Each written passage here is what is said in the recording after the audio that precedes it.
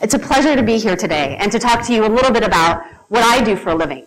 I am a mom who blogs, and I am also a mom who blogs without a clicker. So it's just this red button, okay?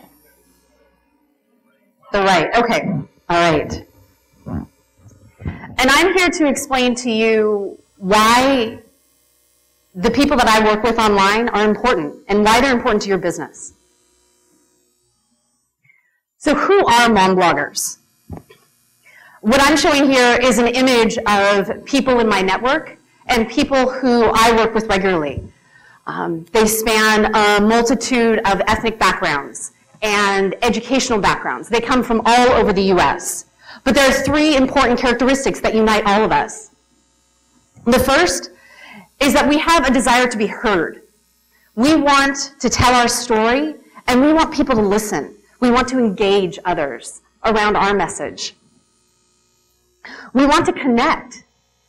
It's a fundamental human emotion to want to find someone else who's having that same life experience that you are, and who recognizes and says, hey, staying up with your kid all last night, that was okay. I've been there. I've had a hard day too.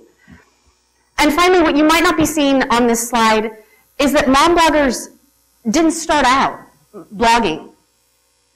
Mostly, they are women with professional backgrounds. They are lawyers. They are teachers. They were consultants long before they stepped away from the workforce.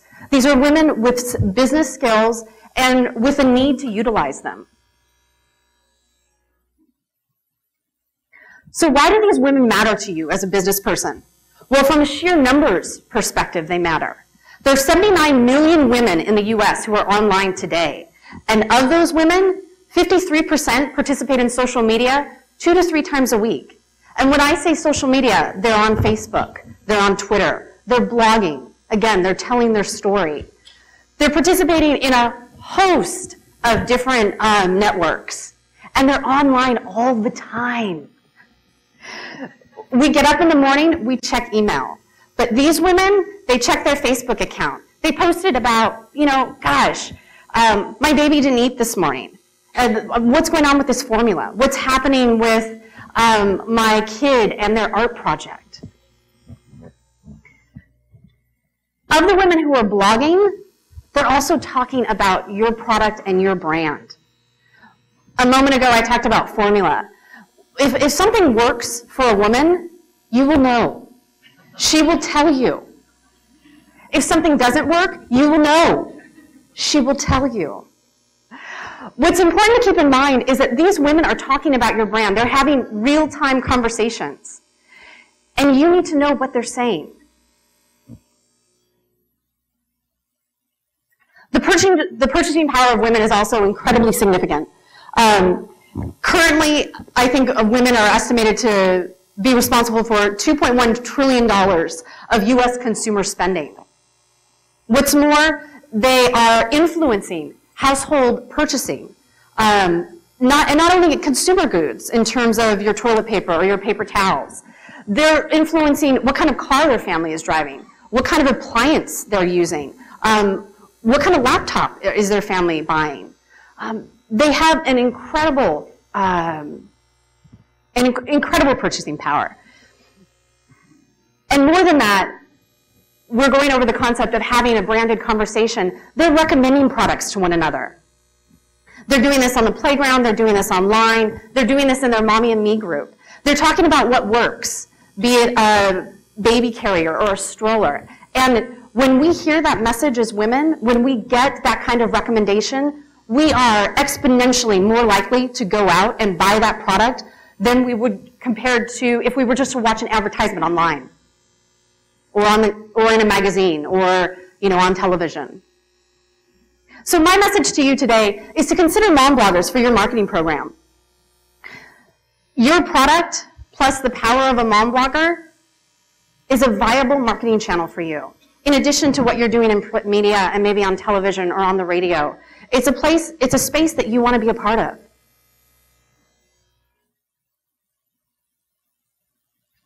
One thing that I neglected to say as before I started this presentation is that I really want this to be a conversation. If you have questions, please stop me.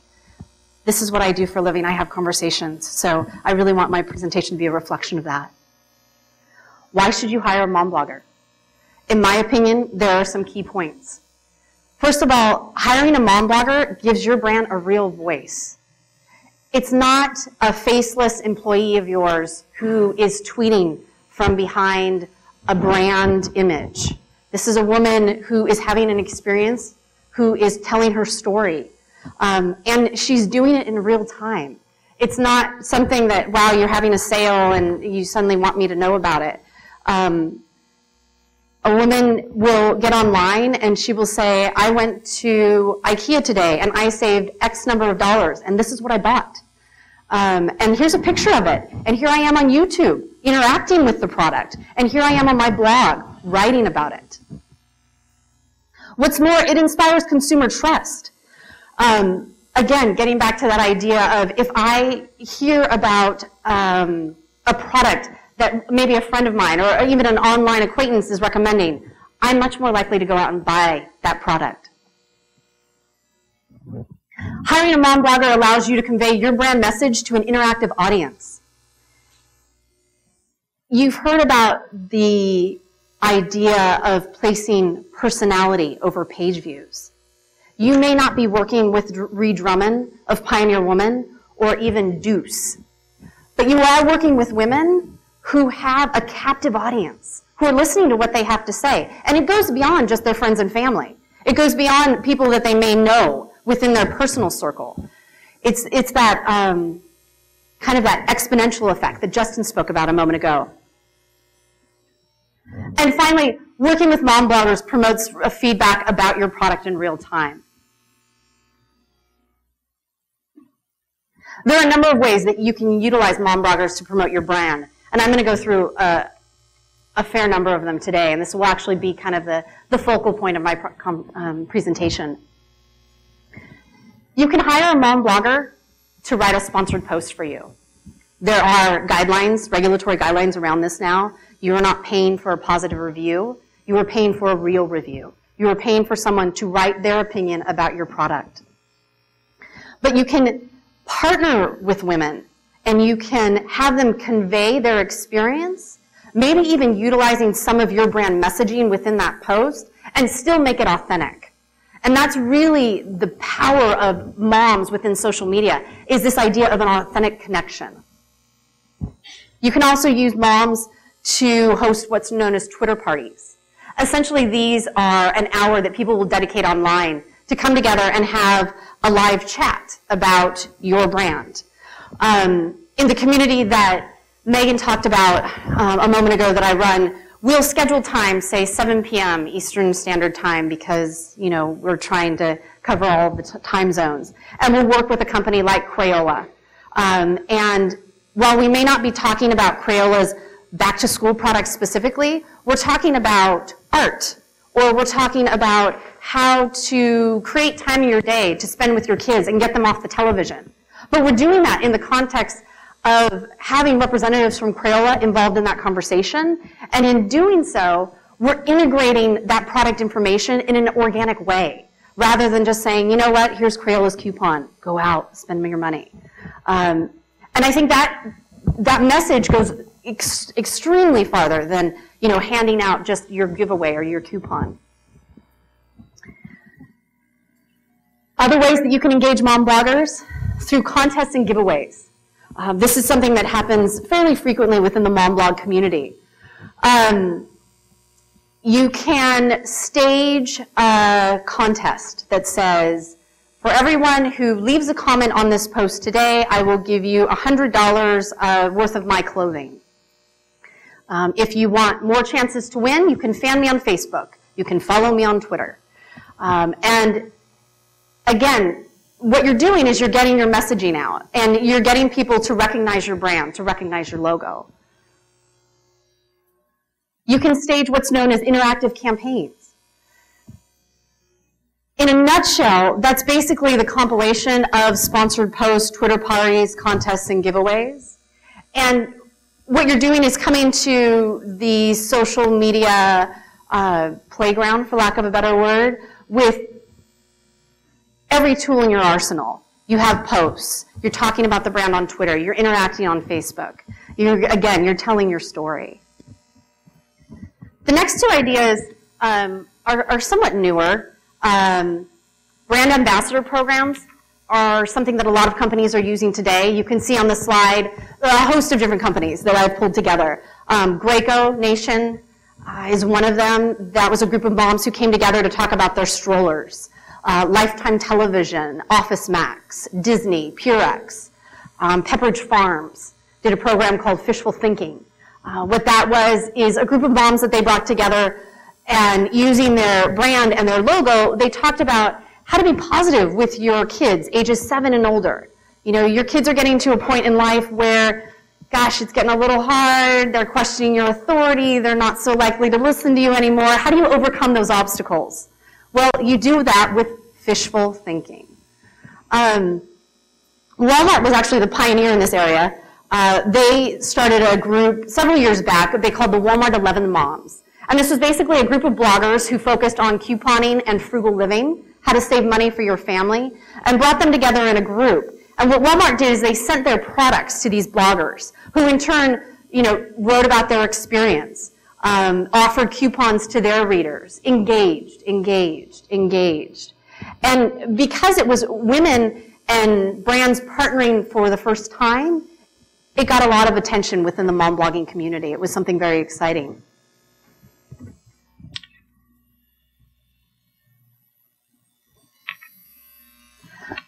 The last point about how to engage a mom blogger is through the idea of a nomination and award. Nickelodeon, which hopefully many of you have heard of, they have a fairly large television presence. My kids, I know, are addicted to it. In any event, they offer up an annual award program that they've coined as Parents' Picks. It's kind of similar to any other product or category that you may nominate people for: the best blogger, the best stroller, the best place to go locally to take your family out to eat, etc. But what's brilliant about this idea is that it's self-perpetuating. So me as a blogger, I want to get my name out there. Bloggers are interested in two things: traffic and compensation. And if you can offer them traffic as a reward for talking about your brand, you've got their attention. In this particular case, like I was saying, using myself as an example, I'm a blogger. I want to get my name out there. I want people to read my site. I'm going to nominate myself as the best mom blogger in the category. And if I get enough of my network to vote for me on Facebook, on Twitter, and talk about me, oh wow, suddenly I'm a finalist. That's exciting. I have some clout. And what's more, I have, and the voting continues. I have the ability to possibly be a winner. I can be the best new blogger of 2010. And what's more, if I do win, Nickelodeon has even gone back and said, hey, winners, now you can blast your title out to your network. Let them know that you won. So, and then this is something that goes on for a month, 2 months, consistently talking about Nickelodeon, consistently talking about this messaging. So if I've sold you at all today on the idea of how to approach a mom blogger, or that you will want to approach a mom blogger, there are some do's and don'ts. First off, an element of a successful pitch is to know your audience. Know that the blogger that you're approaching is the right fit for your brand. If you are a clothing company, don't approach a food blogger. Not a good match. If you are a clothing company, approach a fashion blogger. Approach a fashion blogger who has a demographic that's similar to yours. Is she blogging towards 20-somethings, or is she looking at women like a baby boomer, a woman in her 40s and 50s who's still trying to, figure out makeup and then look at clothing and things like that. Those are different demographics, and there needs to be a match. Be open and honest about your intentions up front. I've had situations, we were working with a company, gosh, as recently as last fall, and I was very excited. They were a big photography company, and we thought, wow, perfect match. Our community, partnering with a photography company, bloggers. That's a fundamental part of blogging is posting your photos and showing off what it is you're doing in your daily life. Unfortunately, I learned several weeks after conversations and emails that they were actually interested in deep linking. So they really wanted to drive SEO based on specific keyword terms, which is fine. But you need to have told me that up front, because as a blogger, I've spent time and energy coming up with a pitch and how I can help you reach my community. If you don't want to use that, then that's wasted time and effort. Get personal with the blogger. Know their first name. Know that they have a new baby or adolescent children. Know the name of their blog. Little things like that go a long way to getting this person to continue to want to work with you.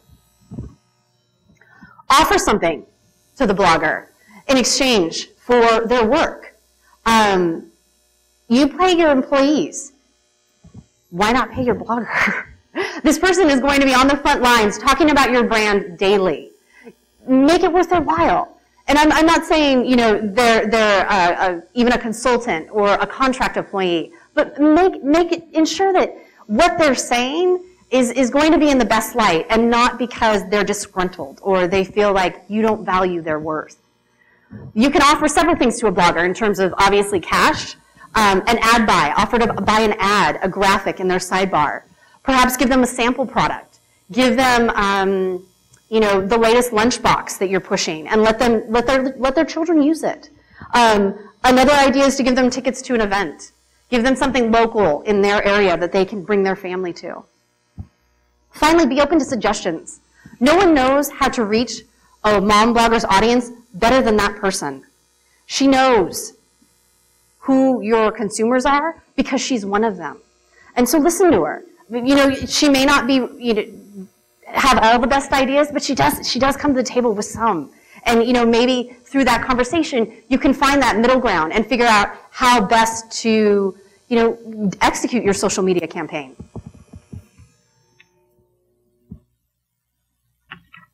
So for every successful pitch, there's also a failed one. And there are several ways that, a pitch can go awry. First off, it can be impersonal. You probably don't open mail that says, "Dear resident." So email addressed "Dear blogger," probably not going to be too successful. These are also, a lot of these are the opposite scenario of what I just described, referencing the incorrect name, their incorrect blog title, incorrect content. The third bullet is pretty important, one that if you were to remember nothing else from my talk today, remember this. If you are asking a blogger to do a significant amount of work and invest a significant amount of time in terms of posting, interacting on her Twitter stream, posting about you on Facebook, don't offer her the chance to win something. This is not the lottery. Finally, offering to supply content. Obviously, you want to influence the message that she is putting out there, but don't write the pitch for her. We have been in situations oftentimes where we have partnered successfully with companies and given them draft posts, which they review, edit, and approve. That's fine. I think that's completely reasonable. Writing a post for me, probably not going to work. First off, it's not my voice. It doesn't sound like me. My readers will know that. And because of that, actually what I should say is I come to the table with a commodity, and that is my readers place their trust in me. If I recommend a product, it's because they believe I believe in it. If I start recommending things that willy-nilly, wow, this is the latest Wii, and I've never played Wii, as shocking as that may sound, I won't be able to pull that off. And chances are I've said something to that effect on Twitter at some point or another. I've joked about it, saying, gosh, what are these video games these kids are playing these days? When you offer to supply content, you invalidate the message, and it's just not a good match, and your branding won't go as far. Finally, providing no incentive is something we touched upon earlier. You want to make it worth the blogger's while. Here's an example of an email gone wrong. My name is Francesca, not Francine. I love your blog. I have an idea for a guest post. This is a maid company. It's the perfect solution for moms with busy summer schedules. Let me know if you're interested. I can send you high-resolution photos from the Sign the PR Girl. There are a couple elements, personally that I think people could improve upon in this email from this particular PR firm. Blogging is a business. Happy faces, kind of cutesy, treat it as a business. You don't know me, I don't know you. Maybe your first interaction with me should be on the up and up, should have an element of formality to it. It's the perfect solution with moms with busy summer schedules. You don't really know me. Let's get to know each other first before you start offering to send me content and offering me the perfect solutions to my life. And finally, the I love your blog. Well, you can do more to personify the message. Now, this is my little risky photo slide after Justin talked about not measuring ROI. I don't know where he is, but I was going to talk a little bit about how you can measure ROI. From a mom blogger perspective, I think Justin made some very, very valuable points. From a mom blogger perspective, I think you can measure engagement. This can happen in multiple ways. You can track clicks on URLs. If someone is posting about your company and you want to know how many of their users are actually going to your site, you can measure that. You can monitor that. We do that very often. We executed a campaign for Procter & Gamble. Actually, it's happening right now for Vicks Vapor Rub. And they want to know how many of our users we're driving to their sites. We monitor all of that. At the end of the campaign, we present them with a report. This is how many clicks you had. This is when they happened. We can even show them most likely why they happened. This is the messaging that we were delivering that worked exceptionally well. This is what didn't work so well. So what's interesting about working with a mom blogger, there are some lessons learned that you can take forward, even if you choose not to work with that woman again, that you can take forward to future campaigns. You can monitor conversations involving your brand on Twitter and Facebook. You can do that via hashtag. It's the pound symbol. This can work in your favor in an amazing way, and it can also be somewhat detrimental. There was a case several years ago with Motrin, and it was a commercial targeted at moms, specifically moms who wear their kids in carriers. Everyone see maybe like a Bjorn or an Ergo or something like that. And the commercial went something like this. So are you a mom and you're crying about the pain that you're in? Then go out and do something about it. Buy Motrin. That was a very high level summary of the commercial.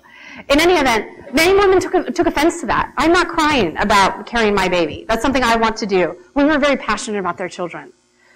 What happened was, in turn, women got on Twitter and talked about pound Motrin fail. You don't want your brand associated with the word fail. So there are ways to monitor that conversation. You can offer a promotional code. Every time a user checks out of your shopping basket and they use a specific code, that's trackable.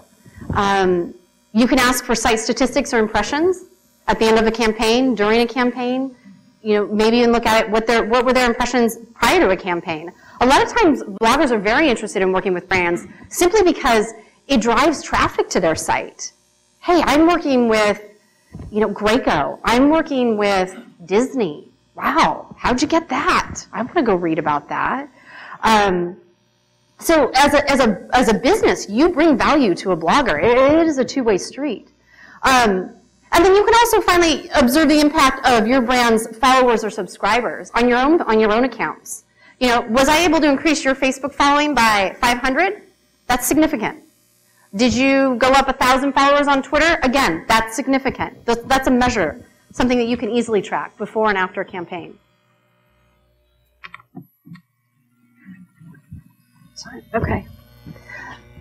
The next part of my presentation, we're going to be talking about a few case studies. Who are bloggers that are actually doing this, and who are these companies who are getting involved? This is actually a mom blogger who is out of the San Francisco Bay Area. Her name is Maggie. She writes for a site called Mighty Girl. She's been around a long time. She's not necessarily a Ree Drummond, a pioneer woman, or a Deuce, but she is well known within our community. Maggie came up with an idea for a post. She called it 100 Things That I Want to Do Before I Go. It was her bucket list. It ranged from, I want to try a new food, to I want to go to the Black and White Ball in San Francisco, to I want to go to Dubai. Because she published it on her blog, she called it her Mighty Life List. What's interesting about this case is that as Maggie's message was shared within the blogging community, companies took note. Companies like Intel and Verizon actually took items off of Maggie's life list and sponsored her. They sponsored her to go to, I think one of her items was Greece. I haven't had that experience yet. I hope to someday. However, the point of this case study is that as Maggie published her Mighty Girl list and the information was shared, other people within the community started doing the same thing. They started talking about Verizon and Intel in an organic way. Wow, Maggie got sponsored. It wasn't from the perspective of how can I get sponsored, but it was from the perspective of thinking about your life in a different way. What do you want to do before you go? What's on your to-do list? Are you realizing your full potential? That's a powerful message. And it gets back to the concept of storytelling and what mom bloggers do for a living.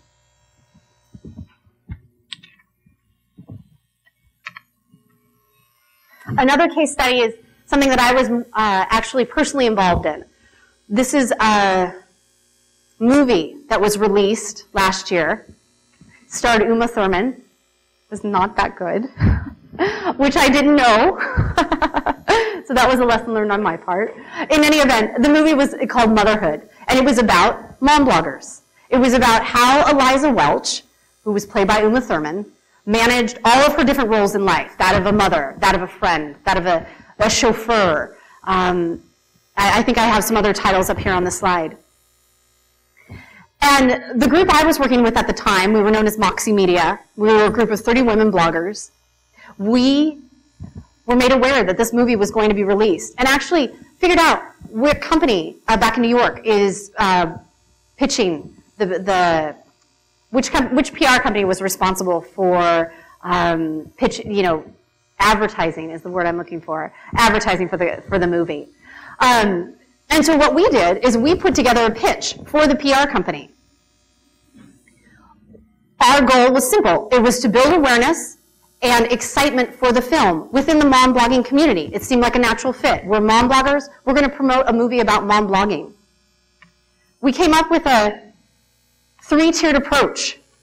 And essentially, at a basic level, our idea was to bring Eliza to life. Take her out of the movie and make her a character within social media. It was a 3-week program. The first week, we brought Eliza's blog online. We wrote posts for her. She went out and commented on other blogs. She started interacting. The next week, she got on Twitter. By this point, we had created somewhat of a buzz. So there were people talking about Eliza. Who is she? Let's go follow her on Twitter. Finally, the last week was the week before the movie, so we were offering movie passes. We were figuring out geographic areas where women could get together and watch the movie in person, movie nights with your friends. And what's interesting about this idea is this was a case where we as women went to a company, could have been your company. We wanted to be a part of what you were doing because we were excited about it. And I think when you can get a mom blogger to come to you and say, I want to help you promote, that's a powerful thing. You've done a very good job. So we reached the end of my presentation. And what I'd like for you to take away today is that social media has become a vital component of a brand's marketing mix. And blogs are a core component of that. They're a go-to source for information, advice, and recommendations for women online. In addition, given women's ability to engage communities and initiate brand conversations, they're a worthwhile investment. Women are having conversations that are specific, that are targeted, and that are personal. And they could be talking about you. So take note. Thank you.